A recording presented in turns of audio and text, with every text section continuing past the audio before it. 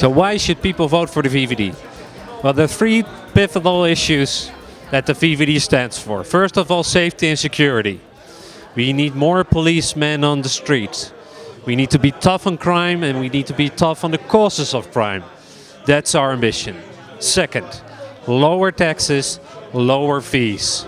I think that if the government actually only spends the money on things that are really important, like a safe city, clean streets, that we can give more back to the citizens. And I believe that citizens themselves know best how they want to spend their money. Thirdly, that is important, it's the economy. Bill Clinton once said, it's the economy stupid, and he was right.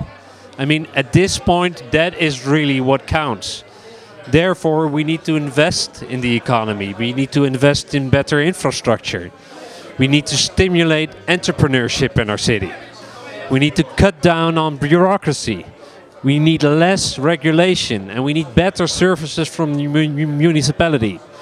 Because if the economy works well, it creates jobs, and that's what we need at the moment. The VVD wants to give a warm welcome to expats. We value them very much, they're important to our city, so we need to make sure that they receive a warm welcome and get good services.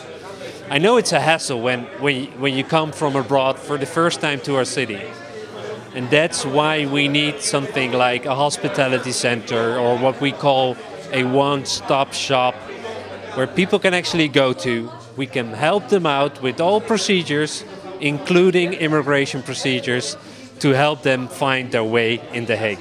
And then when international employees actually live in The Hague, they want good standard of living, good health services, good international education, good housing, and they want to live in a safe place.